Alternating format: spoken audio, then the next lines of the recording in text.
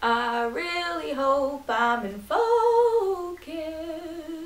Yep, I'm wearing another onesie, and it's Pluto.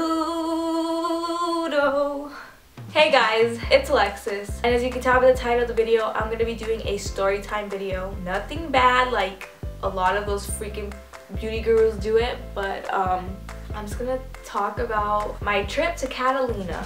Wait, before you click off, it's not that boring, I promise you. It's pretty cray. Well, the ending.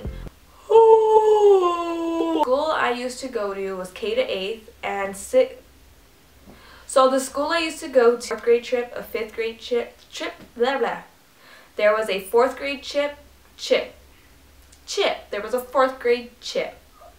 There was a 4th grade trip, a 5th grade trip, a 6th grade. There was a 4th grade trip, a 5th grade trip, there was a 4th grade trip, a 5th grade trip, a 6th grade trip, a 7th grade trip, and an 8th grade trip. The 6th grade trip was a trip to outdoor ed, which is like in Lancaster. 7th grade was Catalina, and 8th grade was Washington, D.C. So I'm going to talk about the 7th grade. Yep, the 7th grade trip, which was to Catalina Island. Not Avalon. It was like a freaking camp in the middle of nowhere.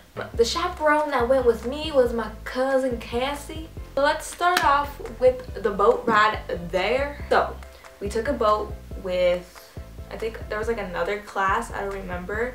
And it was a nice boat. It was really nice actually.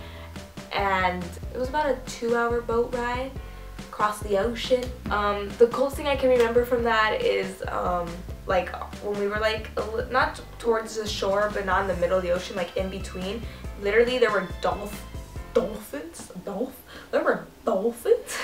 there were dolphins like literally like swimming like right by the boat. Like it was so cool. Like they were like right there. I was about to jump in and swim with them, you know. But that was the only exciting thing. So we get there after 2 hours of being in the ocean. So you get off, it was like the beach-ish thing. It was like a little beach. And then you go, and then there's like this middle thing, which was like the food, like the hall, the dining hall. And then to the left side were the boy cabins, and then to the right side were the girl cabins, I think.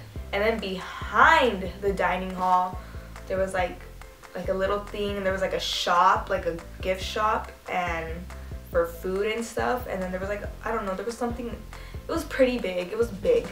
So when we got there, we went to the dining hall, we ate.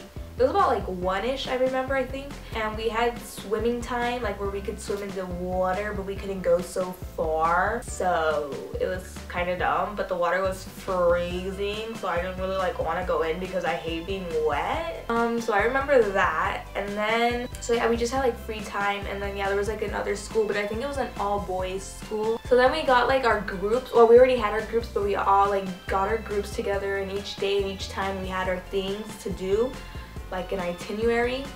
This was the freaking worst part about Catalina.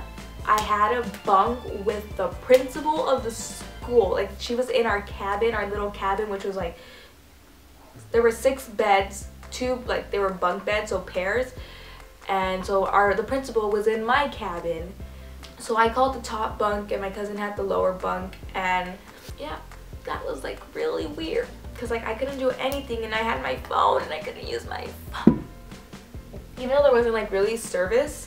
Anyway, so every night at Catalina we got around like a big fire. Like a big fire was like, and then they're like maybe at least like 4 steps up and like big, if you can picture like a bonfire. And we would like do worship music and like stuff like that. So that was pretty cool. Anyways, that night it was so freaking cold. Like it was freezing.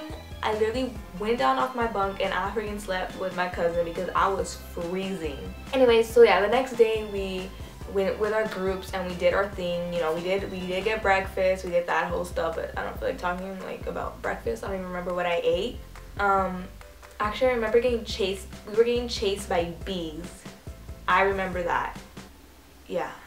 Our first thing, we were gonna dissect a squid. Yes, we were gonna dissect a squid, and we had papers and we had to write about it and what we learned. But I remember dissecting a squid.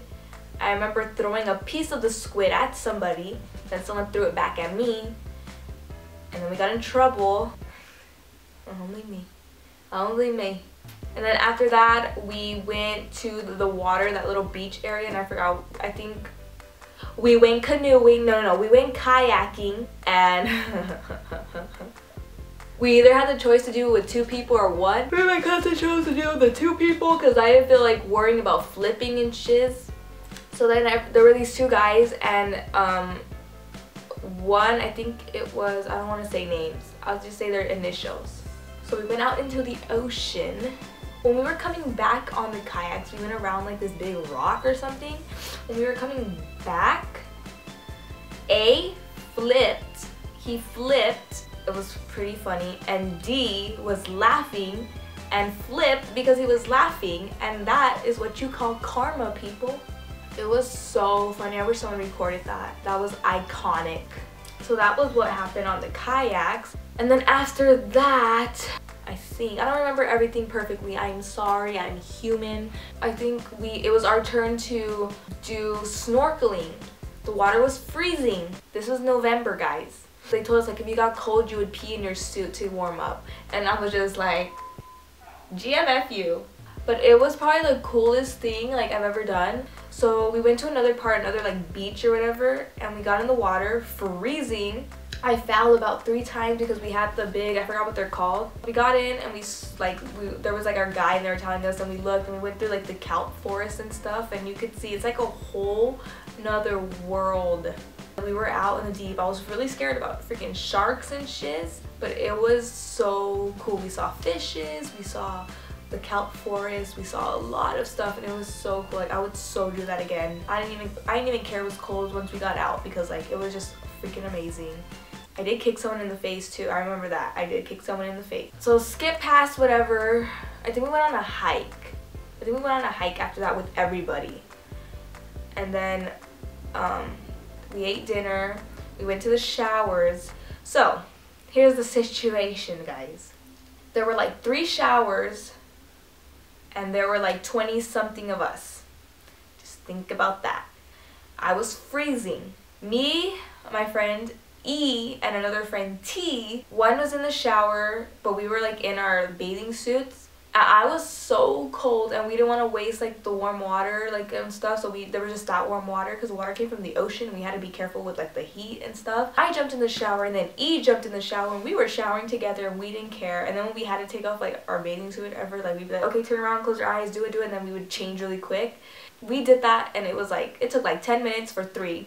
Pretty good, I'm telling you. It was weird now that I think of it, but I was not gonna wait for 10 people in the cold. That night on the bonfire or whatever, I think, no, I don't think it was a bonfire. I think just someone told us this, no, one of the workers at the gift shop said how the whole campsite was haunted and stuff. Like there's a burial or something. Like literally, we were like the last cabin. Like there was the cabins. Yeah, there was like the row of cabins. There was like 3 cabins, the restrooms, another 3 cabins, and we were the last one. Right next to our cabin was like a memorial, and it was a burial, we don't know, probably a memorial. But they said how like that's the person that haunts the freaking campsite. I swear I kid you not, me and my friend literally heard crying right next to our cabin. I could be BSing, but I remember that we heard crying literally outside of our cabin. But I think it got debunked that someone was homesick and was crying. But why would they be in the dark? It was pitch black, okay? There were lights over here, but pitch blackness over here? I don't think so. I just don't know. It was the 3rd day, and on our itinerary was the aquarium. There was an aquarium on the hill or whatever. And we saw freaking fish and stuff like that, and it was super cool. And that was pretty much it. We ate lunch, and then we headed out, and there was a storm. It was raining. It started raining. This is the good part, guys. This is the good part. I seriously thought I was going to die. Everyone seriously thought we were going to die. So we had a boat. It was pretty open space. It was like that, and there was like chairs, like lounges on the side and tables or whatever. And then you would go upstairs, and there was like the deck on top, and everything was all like windows, okay? So a lot of the counselors and guides came with us because they wanted to go back, you know, home or whatever. Yeah, so it was raining hard, and we were like, oh my god, like, are we gonna have to like stay here another night? But we couldn't because even the guides were coming with us. and we prayed before we left. We got into the ocean. It wasn't that bad, but once we got into the middle of the ocean, we were told we couldn't be on top of the deck. We had to stay inside.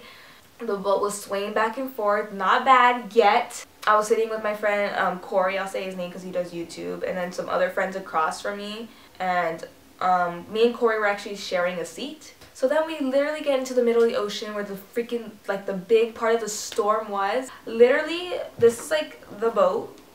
This is the boat. The boat with the waves literally would go like that, or when we would tilt, the freaking window would be literally in the water. Like, I'm not even exaggerating. You can ask anybody who went on this damn trip. Like, it was literally going like that. The whole boat smelled like puke. Everyone was crying. I was actually enjoying it, to be honest. Me and my friend Juliet, you know her. And then there was a part where the freaking boat turned off. We seriously thought we were gonna die. We probably prayed like 5 times. And there was a point where the freaking boat caught air. And when it hit the water, it turned off again. And we were like, we gonna die. We gonna die. Oh my god. After a while, okay, then me and my friend D were like, okay, like, this is crazy. Like, we didn't even think we were gonna make it home. So then the boat did that again, like, so bad. I grabbed onto the table. Like, I got up and I grabbed onto the table because it was stuck like in the ground or whatever. The chairs weren't. And Corey was asleep because he was sick. And he literally flew across the freaking boat because I wasn't like holding on to him and he was asleep. I felt bad, but that woke him up. We had people sick under the table holding on to the pole. It was so crazy. Like, I will never forget that. Like, okay. Like, me and D literally like looked at each other like he was like, I don't know, like, my mom, like, he was like praying like all this stuff, that like saying like me and him prayed together. Like, we grabbed each other and we like prayed together after, like, because I was scared after that. I was like, okay, this is serious now. Like, at first it was fun, but now it's like serious. So the storm like calmed down and we saw shore and we all got so excited.